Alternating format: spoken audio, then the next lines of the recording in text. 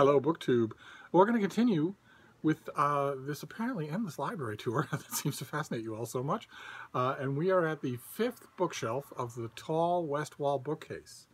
And we'll once again start with the transverse books, the first of which is something we've seen on this channel before, illustrating once again the thing that I've said a few times before now, which is that there is slow but steady Everglades-like sump pump action of new books finding their way into this room, which is more or less my main permanent collection, certainly of favorites. And that's this, How to Tame a Fox and Build a Dog, which is about a scientific experiment in Siberia where a group of eugenicists tried to domesticate wild foxes, a group of wild foxes, to see what it would take to make them tame, not just tamed, but tame, to make them a domestic species of dog. And they found all sorts of surprises. So surprise number one is that it doesn't take very long. Surprise number two is that the process activates whole islands of other genetic responses. The dogs look different, they sound different. Absolutely fascinating book. Had to have it in here, especially since I think it speaks directly to the subject of a subject that comes up in natural history books. At least once a year there's a new book on the subject of where dogs come from, how they come about. There are articles in journals and scientific or National Geographic, and there are new books, and here is the process itself, or a variation of it, that is just happening in real time and is absolutely fantastic to read about. And then the next one is a big soft spot of mine. I was very happy to find a nice, pretty hardcover of it. It's the Favorite Book of Diaries. It's just a collection throughout the ages. You might remember, those of you who've seen my 1,565 previous videos. There's a book on the shelf behind me called The Assassin's Cloak, which is a gigantic compilation of journals and diary entries over the centuries, and this is the same thing. It's a smaller book, but I love the choices. They're not the same, and I just love them. I love reading through books like that. I confess to a bit of a sentimental weakness that sometimes I'll pick one off the shelf and just find today's date and read all the different entries, what was going on. But sometimes, a lot of times, I just get caught up in reading these little glimpses into people's lives who are long gone. Their times, sometimes even their countries, long gone. It reminds me that I need to do a video on keeping a journal. I will get to that. I will do that this week. And then we'll start with the normal books, the books on the normal shelf. We'll start with an old friend of mine. He's not mentioned anywhere else on BookTube, but I'm going to mention him. This is the Venerable Bede, and this is the Illustrated Bede. Lovely. It gives you Bede, but it also fills, let me see if I can find, yeah, it fills the whole thing with pictures of the places that he describes in full color, which is amazingly effective. If he'd have been able to afford it, I'm sure he would have loved the idea himself. And then we go on to a Viking book. It won't be the last Viking book on the shelf. This is the Oxford Illustrated History of the Vikings. These Oxford Illustrated Histories, I don't know if Oxford makes them anymore, but they are so good. It's historical writing, but they're bigger and lavishly illustrated, so you get to see the subject. And they make them for everything. I have quite a few of them, and they're just fantastic to consult. And the next one is a gigantic history. This is Homosexuality and Civilization. The author is Louis Crompton, and I don't know if this is a translation or not. This was from Harvard University Press back in 2003, when I was not back in the reviewing game, or I would have been all over this. It's comprehensive, it's narrative in a stodgy kind of way, and I don't agree, of course. Before you get to the 17th or 18th century, you have to do a lot of creative jiggering and finessing with your material in order to create a straightforward narrative, and it does that. But it's a very good book. I go back to it. The next one is a bit of a sentimental favorite for a very odd reason. This is In the Presence of the Creator. This is Gail Christensen's fantastic biography of Isaac Newton. I think the best biography of Isaac Newton that's ever been written, for its readability, in addition to everything else. I mean, you want a biographer of Newton to be conversant with science. You want that biographer to be able to somehow convey to you the deep, abstruse scientific waters in which Newton's mind was forever voyaging. If you don't have a biographer who can do that, then you're stuck. But you also want somebody who writes really well, and this author fills the bill. And the reason that it's sentimental is because I got it eons ago from the least likely source in the world. It was a gift from my mother, from the Sainted Ma, who came to me one year and said, "You like reading, don't you? You're going to wear out your eyes." And I said, "Yes, Ma, I do like reading, and I'm not worried about wearing out my eyes." And she said, "Well, let me get you a book. What do you want?" Which I don't hear that often. As I've complained on this channel before, most people buy first and never ask later. And that's the one I picked. At the time, I belonged to the History Book Club, and it was their featured title, and I grabbed it, and I loved it. That was icing on the cake, because it was a really good book. And then the next one is another great biography, something we've seen on this channel before. This is Francis Hackett's biography of Henry VIII. That is just fantastic. Oh, man. It's just fantastic. Hackett wrote it almost 100 years ago, and it still has the power to move me everywhere, all along its length, on every subject. But since I've got it here, and since I've got it open, I thought I'd read the part that I really love, my favorite part of it, because it's been, what, a year and 600 videos since I last read it. One of the great strengths of the book is that Hackett is great not only on his own main subject, Henry, and not only on the Tudors, but also on everybody else in the era, including the Dutch humanist Erasmus, who I've read everything there is to read about in every language, and I've read every word that he's ever written, which is no small feat since he spent his lifetime writing.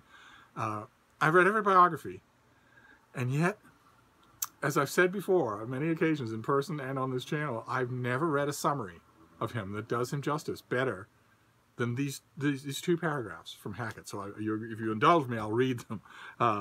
It's about the death of Erasmus. Meanwhile, rational Europe, trying to keep inflammable passion and mad peasant blood within decent bounds, had lost its great spokesman in Erasmus. He died in April. The torch of good reason was for the moment dimmed. Two firebrands, still obscure, were planning the conquest of mankind for a Christ of their own making, each asking his followers to immolate their reason and to bind their will. In 1536, John Calvin published his Institutio. In the same year, a Spanish Basque, to be known as Ignatius Loyola, was finishing the studies at Paris that underlay the Society of Jesus. Henry's moderation on the terms of his own dominance would push half-evolved Europeans along the road to the modern state, while Calvin and Loyola, borrowing statecraft and rousing the lust of warfare with the breath of the eternal, would stir in religion precisely the same appetite for earthly dominance. Beside them, Erasmus might seem a feeble creature, sitting by his open fire with a glass of Burgundy in front of him. But Erasmus had made the New Testament his labor of love. He was not a hero like Loyola or Calvin. He was not an emperor, as Henry now called himself. He was only a humanist.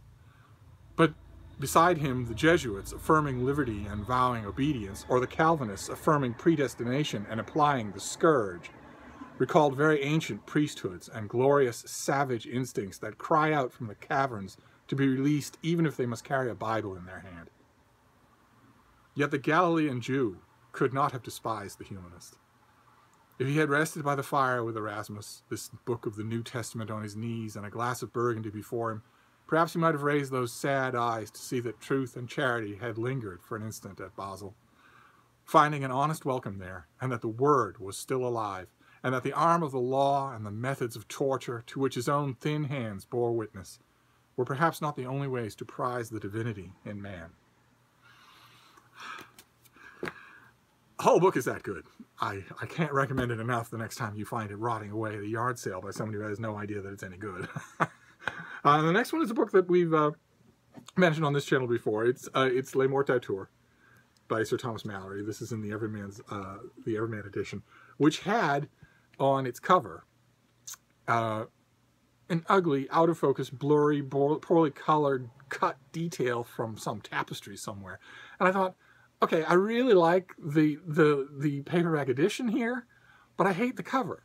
And this is an example of what I was talking about the other day, that when I hate the cover, I sometimes will make a new one for myself. And that's what I did with this one. Still Le Mortateur, but I found a picture of King Richard III and just put him on the cover. I framed it. I made the color right so that at first glance, you wouldn't be able to tell. But it's a better cover than the one I found. And then we move on to modern history, to recent history. This is the Holocaust on Trial. This is, who's the author of this? D.D. Goodalpan this is the best one that I've read so far, account of the trial of David Irving, the notorious British historian who sued the American historian Deborah Lipstadt when she called him a Holocaust denier. And he sued her in London, so it was up to her to prove that he was. And there was a gigantic media circus of a trial in which Irving added to the circus atmosphere by deciding to represent himself in court. And it's an absolutely fascinating story. It was recently made into a brainless movie. The less said, the better. But it's also had its share of books, and someday, I don't know, it couldn't happen. We live in a witch hunt era. But in an ideal world, I would love to write an account of David Irving just in general. And the showcase would be that trial. It was so important to the rest of us. His story is so important to the rest of us, to literature and to literary freedom, that it's all the more poignant that the man himself can be so unpleasant and that some of the things he writes can be so revolting. It would be easier if he were nicer, and if the right and the wrong of it were easier to see and for everybody to agree on. The fact that these issues of what you're free to say, what you're free to write, how people will analyze your arguments are coming about revolving around a guy who says that Hitler mostly protected the Jews, it just adds to the piquancy of it. That book, History on Trial, is really good. It's the best one on the subject so far. And then the next one, the next one's an anthology of nonfiction writing about writing. It was part of a series I think made for schools, The Best Writing on Writing. This is volume 2. I don't have volume 1. I don't know if there are any other volumes. And the reason that I have this one, there's lots of good writing in here. Joyce Carol Oates, for instance, has a wonderful essay in here about JCO and me, her literary persona versus herself. That's just fantastic. But the reason that I have this, the reason that I kept it for the adrenaline rush, is a piece called Dear Reviewer by David Carkeet that he did for the San Francisco Review of Books a while ago, which is just, it takes the form of a memo that he dashes off to all the reviewers, the book reviewers out there, and it's infuriating. It is a two-page distillation of the entitlement of authors, summarized better than any satirist could do it. And some of the final points are, don't compare the book to anything. Don't compare it to another book. Don't compare it to a movie. Don't compare it to a meal. Or another point, don't write a penultimate paragraph qualifying everything you've said, followed by a last paragraph that begins with still and reaffirms everything you've just qualified. And then there's another point. Don't stand out in any way. Stand back where you belong. No, further back. Further still. Further. There. And then there's the last point. When you finish your review, send a copy to the author right away. Ask for comments so that you might improve your craft. And once upon a time, the urchins of my day would have said, your mother wears army boots. You see, it's already got my artificial rhesus monkey heart going. Then, as I threatened, we're back to Vikings. And this is a wonderful old book, The Viking Achievement. I had to pen in the title because this thing was fading. I got a hardcover that was fading. I got it at the Brattle, and I now keep hoping that I will find one with a nice bright dust jacket instead of the fading one. And I know that I will. I know that I will find it. The Brattle will provide. But this is, it's a history of the Vikings, which as you can tell, I find absolutely fascinating. But it's also, I like the tack that it takes, which is that the Vikings weren't just about destruction and pillaging and theft and whatnot. They also did a lot. They also did a lot to seed the ground of Western civilization. I like that. And the next one's also a Viking book, a wonderful work of scholarship. This is The Norsemen in the Viking Age by Eric Christensen. which is essentially the same thing. It's a history of the Viking era, but Christensen is so good. He's clearly, he's an absolutely breathtaking scholar in terms of his material, but he's clearly also having a ball while he writes it. I think about a book like this when I think about people who say, oh, I don't want to read history. Oh, come on, I'm out of school now. Do I have to read history? I think about books like this, and I think you just don't know what you're missing. That's all. It's the only way to put it. You don't know what you're missing. And talk about you don't know what you're missing. Oh my God. An author, the next one is an author that everybody would just dismiss. Almost everybody, probably everybody on BookTube with only a handful of people. And yet, he is the soul of delight to make his acquaintances, to make the acquaintance of someone you will know the rest of your life as though you knew a living person. I'm, of course, referring to Samuel Pepys. This is the Shorter Pepys. It's still a huge book. He kept a diary for 10 years and only reluctantly gave it up when he thought that his eyesight was fading. And he thought, I need my eyesight, so I will give up this diary. And he wrote, in one of his last entries, he wrote that it's like seeing my own body go into the grave. And he kept it in a completely unself-conscious way. Plenty of people in his time, diary writing was starting to become vogue, and a little later would become de rigueur. But plenty of people in his time kept diaries, but Pepys's diary is like none of them. It's honestly like he doesn't know that he's writing. Oh, like there's any chance that anyone could come along later and read what he writes. So it's a naked glimpse into his mind, including his subconscious, where he'll write something horrible that he himself has done. And then he'll write how horrible he feels about it. And then he'll detail the steps he took to hide it from people. And there it is on the page. We're reading about it 500 years later. It's fun and amazing. And you pull your hair out at some of the dumb things he does.